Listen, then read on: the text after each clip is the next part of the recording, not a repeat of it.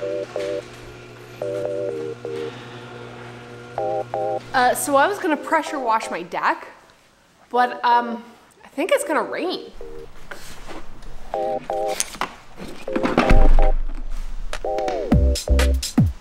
If you ever want to know what stink bugs look like, that is them. Okay, I forgot about what home care is like. Home care, home maintenance, owning a house. I forgot all of the things that come along with owning a house. It's been like 3 years since we lived in our house back in St. John's. In that 3 years, I kind of forgot what it was like to like weed your own flower beds, have to call pest control, had to call, you know, maintenance people, and then, you know, obviously taking care of all of the things that come with having a house, including, but not limited to, pressure washing the deck. Our deck is old. I think it's like probably 20 years old. It's in pretty rough shape. I think next summer we're gonna like completely redo it. I wanna use it this summer, and it's kind of full of dirt and grossness, so I'm gonna clean it, see what it looks like. It's kind of windy, it's kind of gross, and I think it's gonna rain. I'm assuming I've never pressure washed a deck before, so I've read on the internet that it's really easy to ruin your deck, but I'm not really that concerned because the deck is kind of like ruined anyway, so we're just gonna try it. It's not looking so good. It's a little dirty. So I kind of gave up on filming this deck situation. And I don't know why I did that. I think that part of me didn't think that it would really work out that well, and it kind of didn't, but something happened today that made me think that I should probably be documenting this to share with you guys because it's kind of funny. It started raining on me the other day when I was pressure washing the deck, so I stopped, and then days later I came out and I put the cleaner on the deck, I scrubbed it down, pressure washed it. Not all of the stain came up, it's so blown out, but it was enough that I was just gonna like, just paint it. We're just gonna paint it. I went down to the basement looking for the stain color that they used on the deck. So I found it. They don't make that color anymore. They still have the formula. So I went and picked up the stain and I started painting, and it's white, like it's blue white. It does not match the house at all. I just decided to go get some matte black solid stain, and we're just gonna paint it matte black. Surprise? No, me either. So the color is not completely matte black. It's called alder black or alder something. Title, that's the name. A grayish, brownish black. I think it's gonna dry darker, but I think it's gonna look much nicer with the house, because the house has kind of like a greenish undertone, and then the window trim is like kind of a cream beige color. There's a wasp. Oh my God. Oh Jesus. Get away from me. Eh. We'll see what it looks like. How's it going out here? So definitely made this the right color with this one. What do you think of it? It looks way better than that white gray. Oh my God, so much better. I think this is gonna look really good. Mm-hmm. I think this is the color I want the house to be. Maybe a bit darker. I'm working on a secret project that you guys aren't allowed to know about yet. Well, if you follow us on Instagram, you've probably seen stories. So we're not gonna tell you what we're doing as incentive to follow us on Instagram. To be continued at a later date. I'm gonna go back down and work on my project while you can continue to paint. Do you wanna turn my funky beats back on? Funky beats, engage.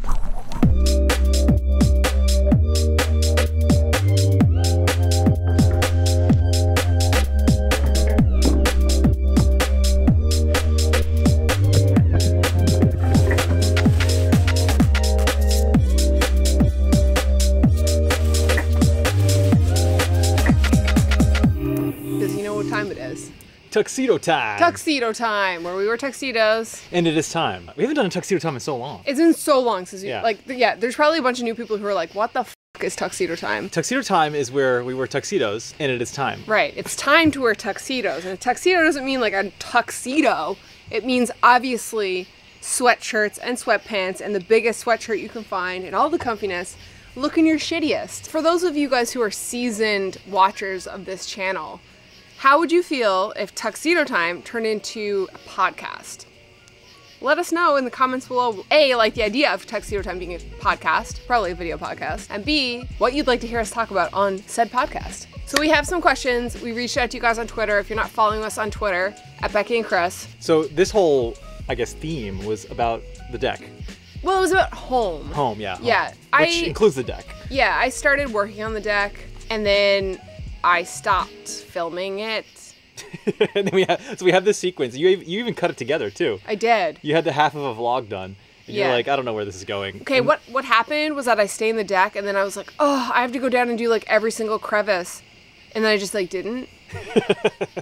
So we have a half stained deck? Yeah. No, we have a fully stained deck with some With some holidays in the paint. Some holidays in the paint.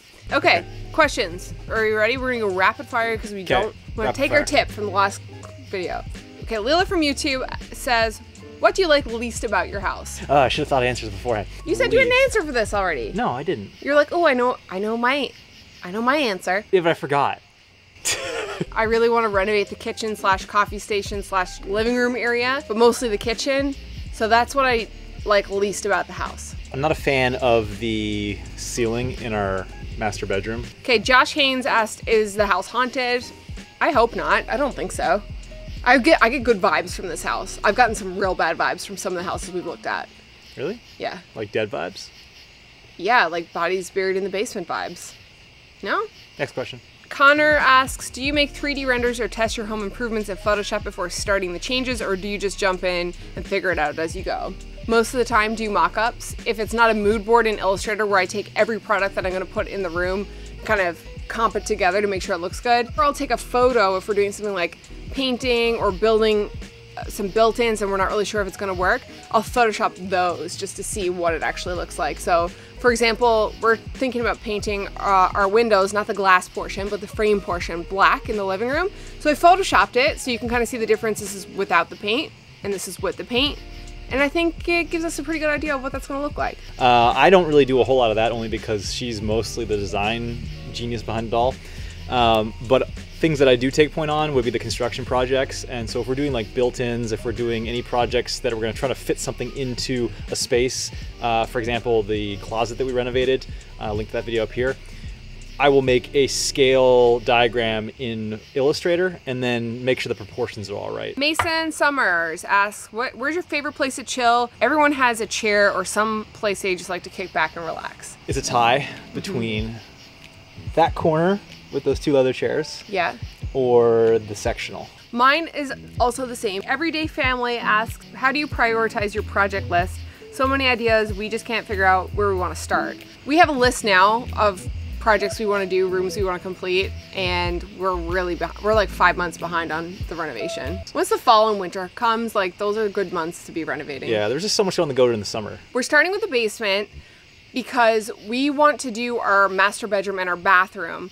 But in order to do that, we need to move out. So we're finishing the rooms in the basement so we can move out into the basement, use the bathroom and bedroom downstairs, and then we'll move back upstairs, and then we'll finish the ceilings where we're having access kind of to... Right, close up all the plumbing. Close up all the plumbing, yeah. And then also we want to do like the living room, but we can't do the living room without doing the kitchen because there's like kind of like a floor scenario that's happening there.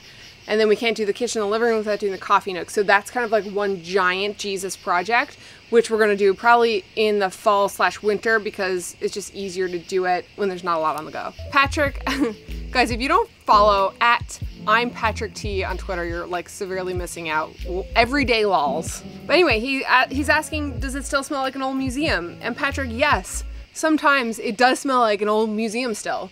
For the record, I've never smelled that smell before. Are you kidding me? Yeah, I don't know what you're talking about. I do not know what you're talking about. Okay, in the kitchen I smell it, and in the living room. Not in the rooms that are freshly painted. And now that we've got like the new furniture in the living room, it's like harder to smell, but you can still smell it. Like a church, like an old museum, like old wood. Steven says, if your house was burning, out of all the gear you have, what would be the first 7 things you'd grab gear-wise? What's the first piece of gear you'd grab? Whatever was closest to me, because in an emergency, my party would be getting the hell out of a burning house. Yeah, I'd probably grab the hard drives or the computer.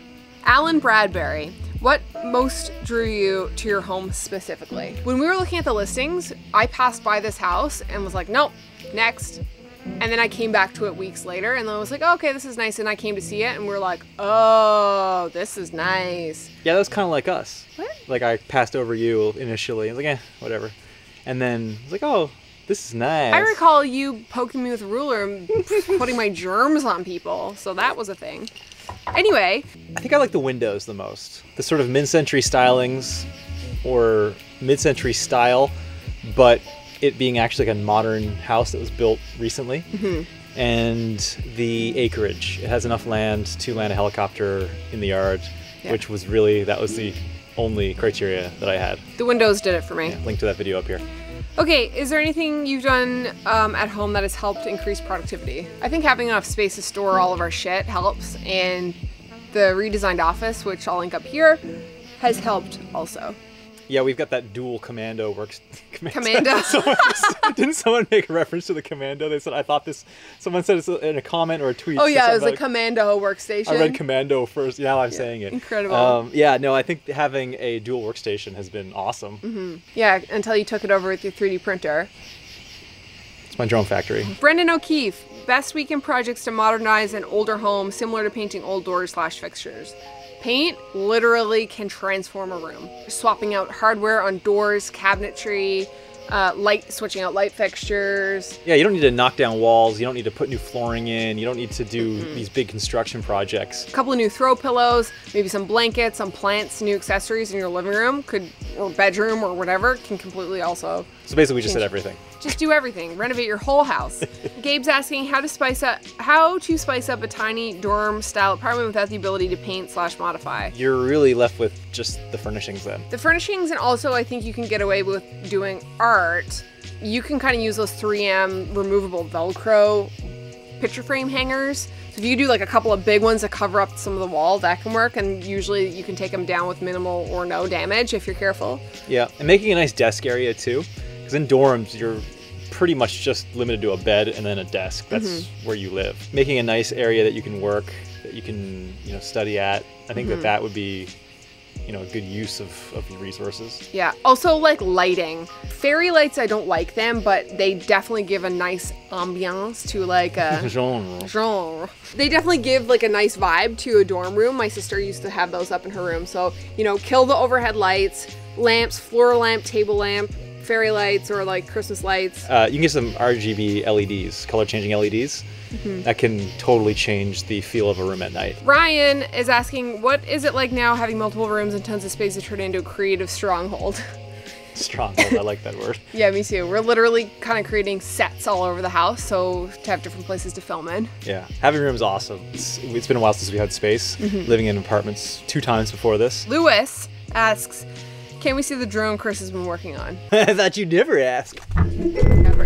Really? Oh my god. There's 2 of them. Okay, that's enough. Continue.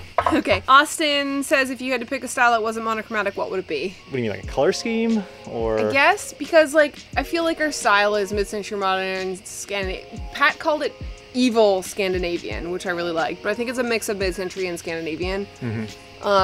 But we don't really like to use color. In the past, when I bought colors, I've always hated them, and then they end up in the basement. I would probably do a very industrial feel. Or kind of a dark nautical theme, kind of like I did in my office in St. John's. I would do a really light, airy Scandinavian feel, maybe with some of that like Scandinavian pink, maybe some, what are those rugs called? Like Turkish rugs? I don't know, probably that. Javse. Bradley asks, I want to create a plant corner. Any recommendations for easy to care for plants that are also animal friendly? I don't know a lot about plants. She kills every single plant. All of these plants have been alive for like a year, except for like 3 of them. Oh man, I just threw away all of the herbs. Those aren't plants.